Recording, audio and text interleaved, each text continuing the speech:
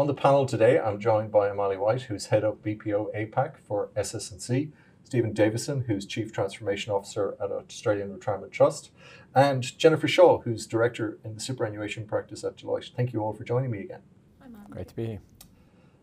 Amalia, can I start with you in terms of looking out? Clearly, with the war for talent, historically our processes have been probably excessively manual and relied on a lot of paper documentation. The future surely is straight through processing and automation.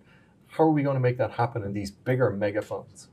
Yeah, great question, Martin. I think one of the things, Australia tends to be quite insular in terms of how it's looking at itself, although it has some of the greatest technologies available. So it's kind of this paradox that we find ourselves in. I think looking outside, particularly superannuation, looking outside industry, what is best practice? We've focused largely on member administration where we can drive efficiencies there. The same should apply to investment operations and investment capability as well. So for SS&C, we enable 20% of the world's wealth through our software platforms and transacting through that. So that's a big driver and a big focus for us. And it's really critical. I don't think you can leave that off the radar. It's the right blend of cognitive intelligence, AI, RPA, and people. Can I follow through on the investment landscape?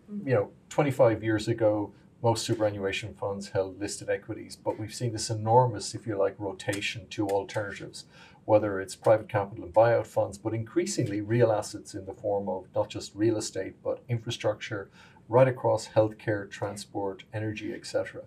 How big a challenge are those unlisted assets for the investment technologies, or has the technology evolved and kept up to date with it? I would say not quite. I think from an asset management point of view, again, if we need to look globally, we're going to be investing more globally, and so we need the technology to be able to support that, do that safely, and do that well. Can I ask you, Jennifer, obviously all of this means more data. We've got more data about the assets that we own. We've got more real-time processing going on to custodians, sub-custodians, investment managers. We've got internal investment teams. Does this mean that data vulnerabilities and cybers now needs to be at the forefront of what we're doing? I think definitely. I think the superannuation industry in general has been a target of late for the value of the assets in the sector, the relatively low engagement amongst customers, which means that it's more open to cyber attacks. As the data increases and as the funds increase, then you expect that would only increase further. And I think there are some steps that we've already seen funds taken in the market. There's different maturities there. So things around, tried and tested processes in place. So if something was to happen, make sure that everyone has a consistent view of the response to that.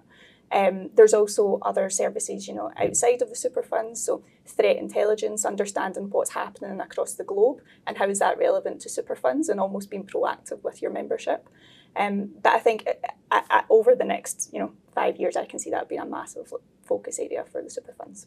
Stephen, in terms of the next 5 years, clearly the priorities as you move through and beyond the initial frantic standing up the new organization, standing up the new operating model, there are longer term changes that you're trying to embed in longer term projects and aspirations. What's on the agenda for you as Chief Transformation Officer at Australian Retirement Trust over the next 18, 24 months? What are you looking to achieve? Yeah, thanks, Martin. I think change is inevitable. We're experiencing that around us both socially and professionally. So we need to make sure that the right change is done at the right time and be really clear on who's benefiting from that change. Transformation could be long running and enduring, but that's if you do a lot of work with yourself and lose focus of what's most important. It might be responding to changing regulatory needs. It might be responding to the cyber threats that are emerging at the moment. But ultimately it has to be what's in the best interests of members and really challenging yourself to look at your systems, look at your process. Where are those opportunities to return some benefits back to members in the forms of services or fee reductions?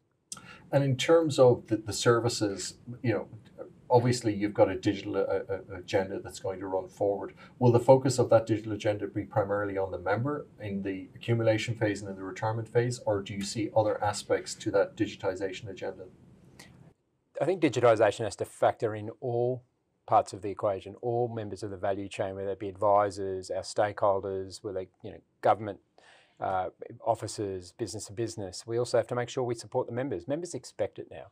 You know, in our world as consumers, we interact digitally with just about all parts of our life. Why should super be any different to that? So we need to make sure the digital solutions are there for all parts of our fund. Looking forward, Amali, obviously, you know, the Levy Review is going to have a final report on December 16th. That set out some really big aspirations for changing advice. We've spent 3 decades in accumulation. Many of these new funds are now finding more and more of the FUM and the members are in the drawdown phase and in the retirement phase. We've had the retirement income covenant. What do you see happening in the technology space in that area? And what are SS&C thinking about technology in the retirement space? Will it have the same impact it's had in accumulation?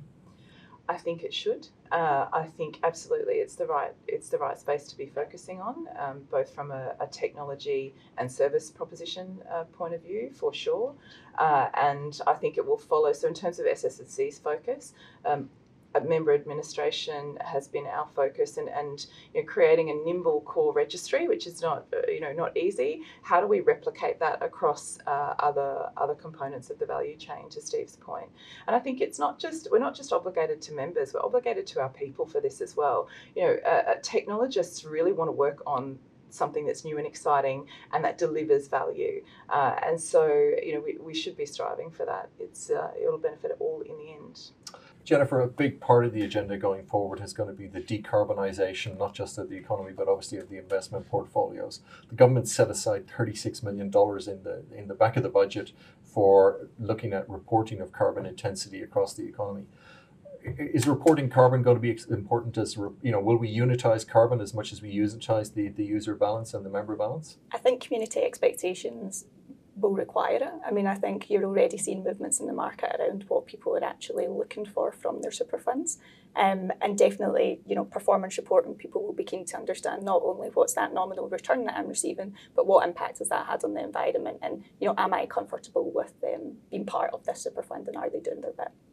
Amali, within your international clients, particularly in the investment operations and the investment management technology, are you seeing a greater focus on reporting around ESG and in particular carbon intensity? Absolutely, and Australia follows that global trend. And I think we've been measured in the super industry on member outcomes, but we should really expect to see some carbon outcomes built into that moving forward.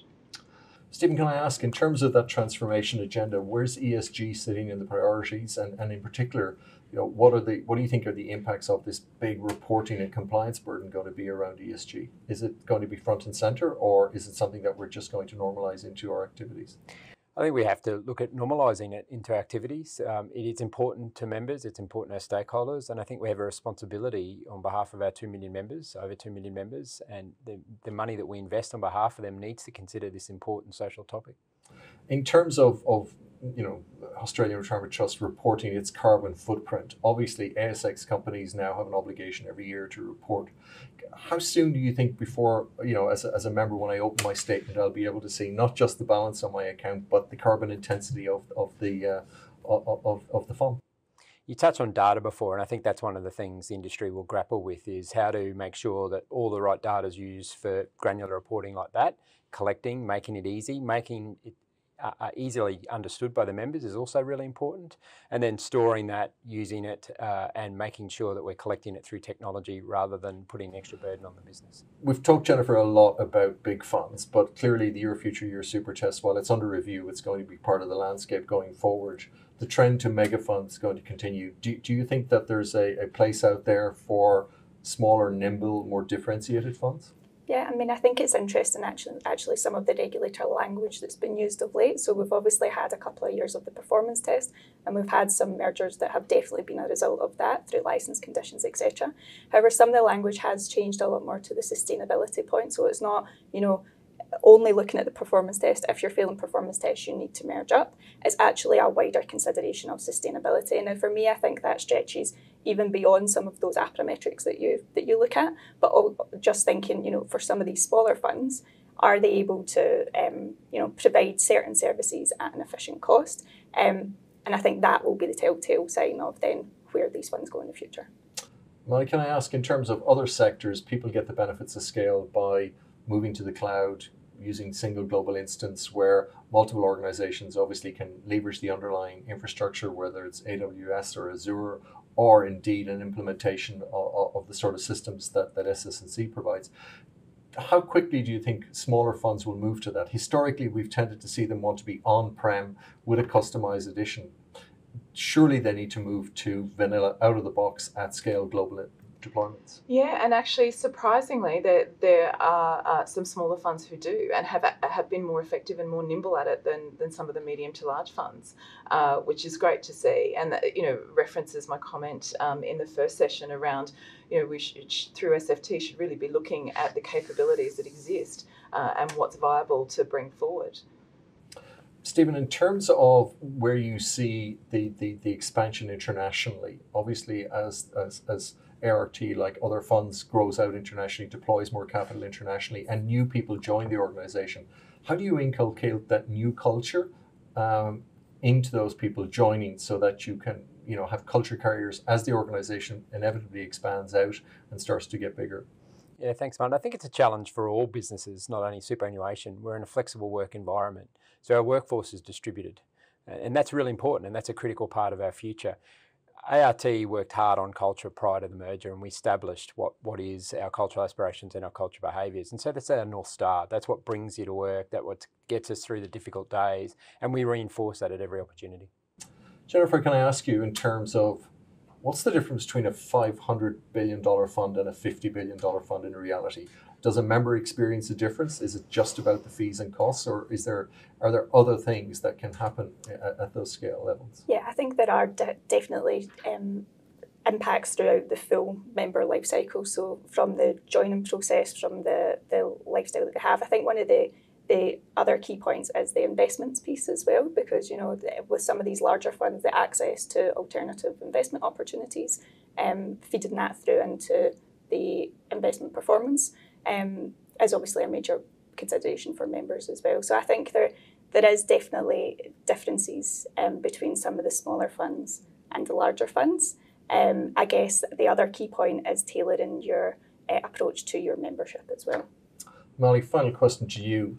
Two big trends that are going to dominate the tech and system space in superannuation over the next 5 years. What are you calling out as two big trends? I think it's probably the same ones that we've seen in other industries, and super has just been a little bit slower to come to market as usual. I think it's bringing up your investment capabilities to align with your member-facing capabilities, certainly automation, and I think also offshoring and looking global and having a more global operating model. There you have it, a future where technology is going to play an increasingly important role, but also the issues of ESG and the carbon footprints of our funds. I'd like to take this opportunity to thank our panellists, Molly White, who is Head of BPO for APAC for SS&C, Steve Davison, who is Chief Transformation Officer at Australian Retirement Trust, and Jennifer Shaw, who is a Director in the Superannuation Practice at Deloitte. I'd also like to thank SS&C for their support in this webinar. If you want to hear more about these types of topics, please feel free to join us at the ASFA conference, 21st to the 23rd of February in Brisbane, where we'll be unpacking more of these issues, where you'll have a chance to catch up with face-to-face with all of our panellists and put your questions to them, both in the exhibition hall, but also in the parallel sessions, where we'll unpack more of these topics. I'm Martin Fahey, CEO of ASFA. Thank you for joining me.